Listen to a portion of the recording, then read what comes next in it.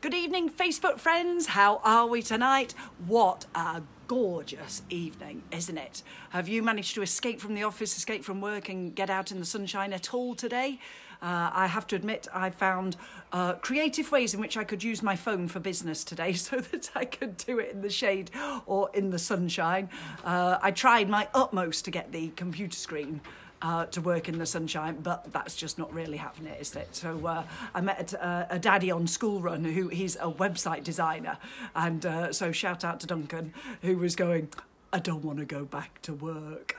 So we came up with a strategy that for every hour's undivided attention you gave your computer screen, you deserved 10 minutes walking around the garden. So for those of you, have you been stuck in an office all day today?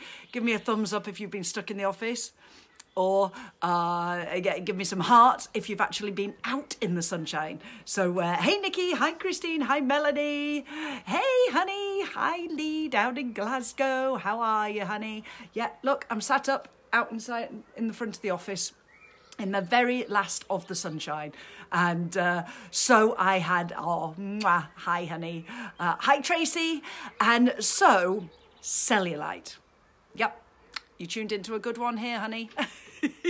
The bane of my life, and it is so frustrating, really frustrating. But what brought this to my attention is the fact that I kind of know the things that bring it out in me personally, and you might be able to relate to this, but it's like, is nature just having a laugh? Why does it have to be these particular things that bring it out in you? It seems really unfair that you can do so much right, try and eat healthily and do the exercise and do all these sorts of things, and then just a little bit of alcohol to make life a little bit more happy, and bang, on it goes.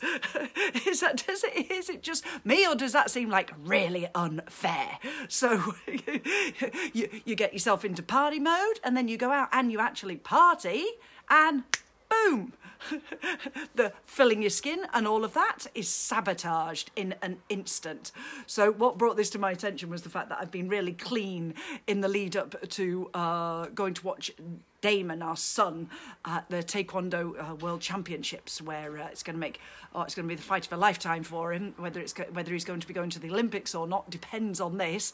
And so I've been in clean living, because the thought of sitting in the stadium next to many athletes and body beautiful people is enough to scare me into not really. So I'm making the most of it and being the best I can possibly be. And Lee is away, and he is my most beautiful distraction from things healthy, and he can lead.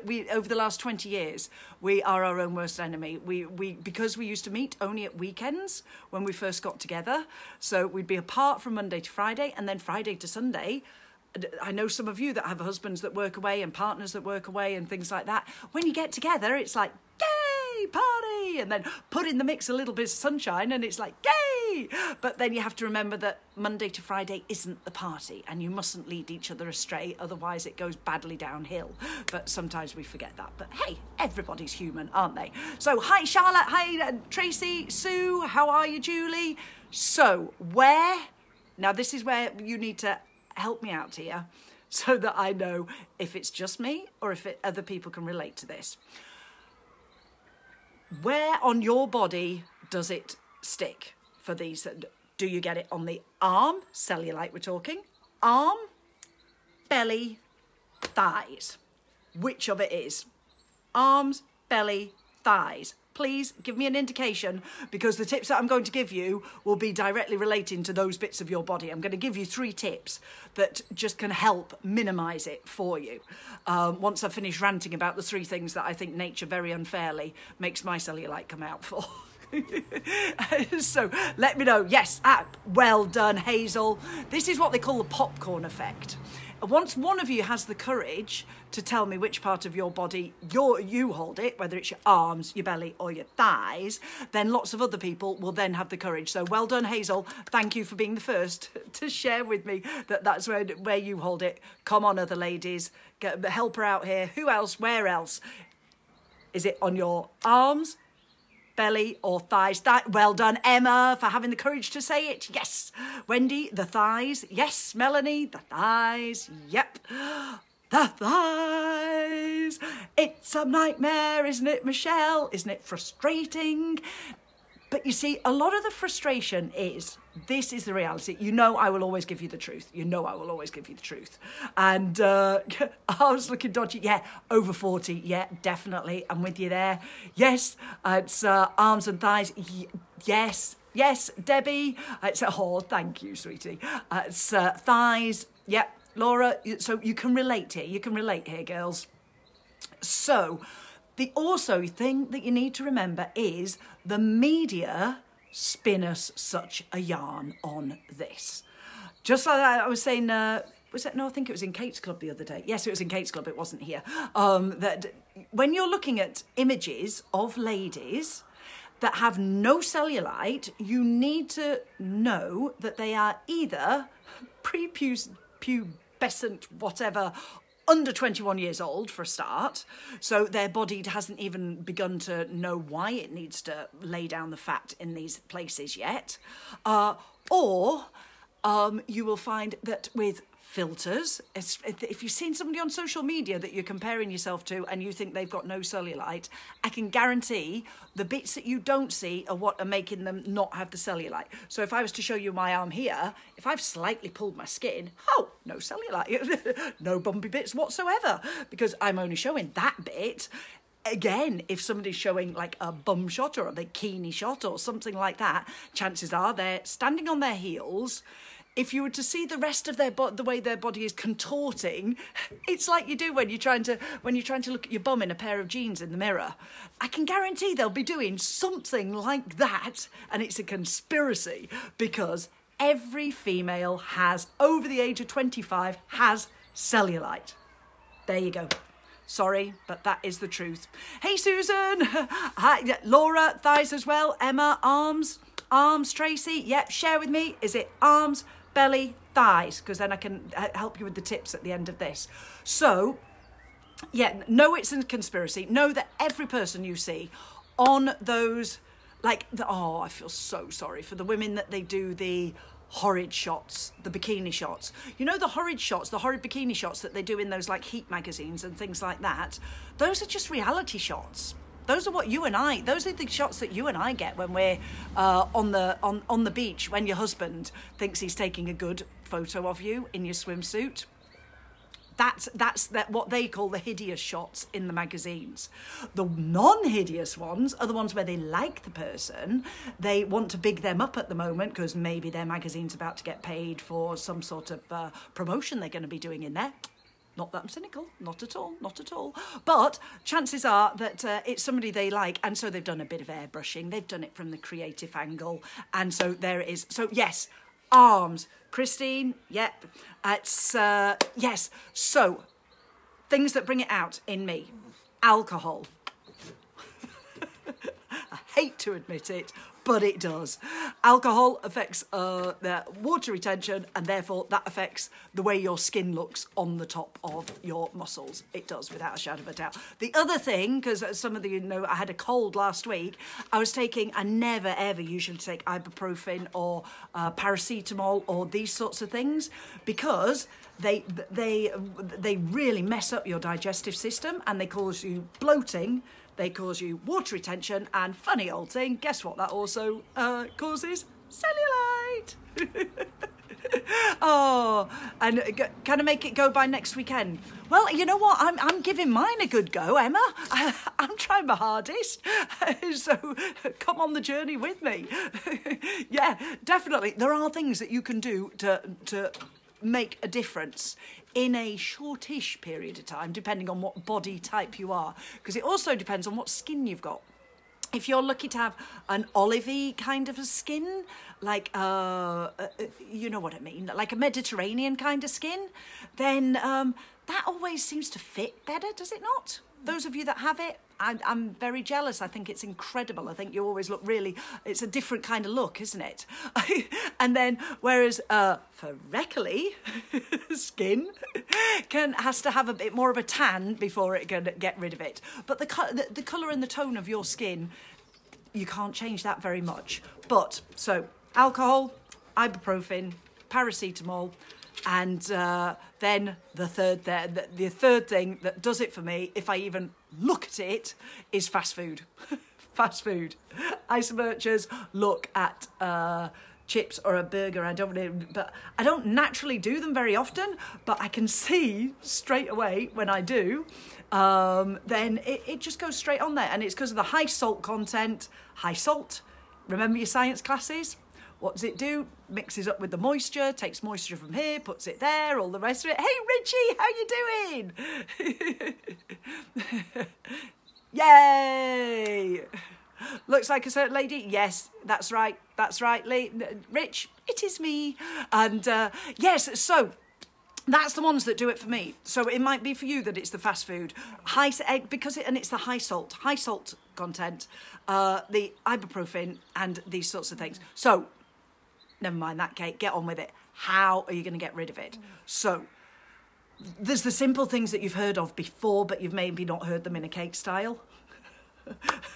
And that is working the muscle underneath where you've got the cellulite, because that affects the way the way the muscle is under the skin. So for the thighs, if you're doing your squats, whether you're in Kate's Club or you're not in Kate's Club, we do a lot of work on the thighs, because when you're working that muscle underneath the skin, obviously it's moving everything around it, and provided you're drinking enough water, it's going to help get rid of that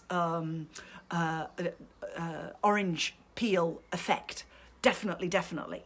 But however, even if you're working out and you've got quite low body fat, you're dehydrated. Imagine it's like a sponge. Imagine that sort of effect. So if you're hydrated, skin's plump, looks like this. Dehydrated, ooh, that is showing the orange peel effect. Dun, dun, dun. It's, high salt, you can relate to that, can you, Tracy? Yep. High salt is also going to suck the moisture out of your skin. Don't know where it puts it, to be honest. I'm not a scientist, but I know it gives you cellulite. Definitely. So at the weekend, ditch the crisps. If you're wanting to the barbecues and all of that sort of stuff, just ditch some of the crispy stuff and goes for dippy things instead, but not crisps. And how much water do you recommend? Well, I was having a big conversation with somebody about this the other day. So the recommended, according to the government guidelines, are 2 litres a day. I personally think that is not enough, especially in warm weather. It's hi Corinda. And so yes, I personally drink 4.5 pints of water a day. And my most important one, and for getting rid of the cellulite, guys, try it, and your energy levels, is to fill 3/4 of a pint of water with cold water first thing in the morning, first thing to hit your stomach. Fill up the rest of it with tap water, so the whole thing is warm. Can put a blob of lemon juice in it if you want. Drink that. Goes right through your system, and the thing is that it's body temperature. I shared something the other week about why you shouldn't drink cold water. Shocks your system. Your body has to work really hard to warm it up and then absorb it, by which time you've probably put something else in there already. You've probably put your breakfast in there, and that's messed up the whole system already. So try and drink body temperature water first thing in the morning. Really good for cellulite. So yes, the 2 litres is the recommended, but I think it should be more, but that's just my personal opinion. So there we go.